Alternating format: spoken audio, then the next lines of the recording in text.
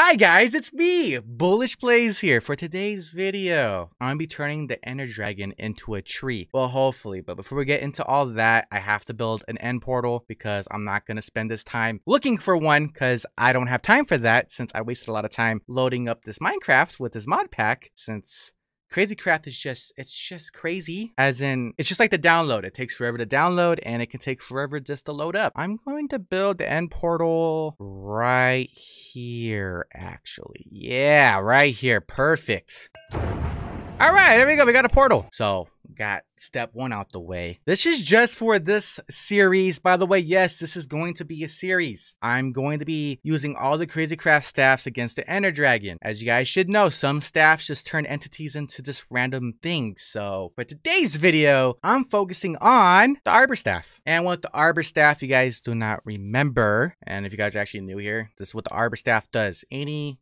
entity in 20 blocks turns into a tree. Bam. Wow, look at that. But to help you guys out, if you are like new and want to know how to make the Arbor Staff, by the way, I do have a whole entire tutorial on how to make every single staff in CrazyCraft. Just to make this very clear, these staffs are only in the CC7 version. So the one before CrazyCraft 4.0. Hi, how are you? Yep.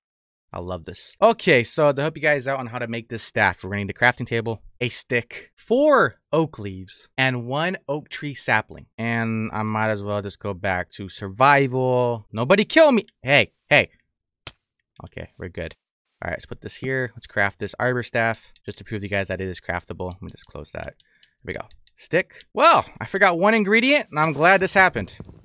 You're going to need an oak log. Okay, here we go. Now we have everything we need. So stick, the stick goes here. Oak log goes there. Sapling goes to the very top right corner. And for your leaves, just go bam, bam, bam, bam. And you have to say bam, bam. Well, I'm just kidding. You don't have to, but it makes it more fun. And there you go. Arbor Staff. Now I have 2 of them for no absolute reason because they're infinite uses. So we're going to go ahead and hit up the end. And I believe I need some blocks. So give me a minute. Okay, we got what we need. We're going in. There's no wasting time here. We're going straight to it. Yes, I have no armor on, by the way, but, you know, we don't really need that. I like how I could have just... Oh. Wow, that's some lovely noises. The first time being in the end in, like, I don't know how long. Oh, no, I forgot there's other mobs here. Okay, we gotta be quick about this. Okay. Ender Dragon, where you at? Where you at, buddy? You gotta come down here. Yes, you gotta be in 20 blocks. Be in 20 blocks of me, and we can do this.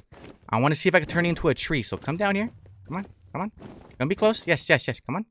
Be a little closer. I don't think these are wither skeletons. This is all bad. Oh, but here we go. This is our opportunity.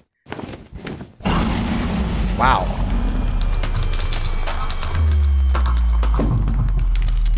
Well, we turned the Ender Dragon into a floating tree. 2 trees to be exact. But yeah, there you go. Can you still get the XP? I guess not.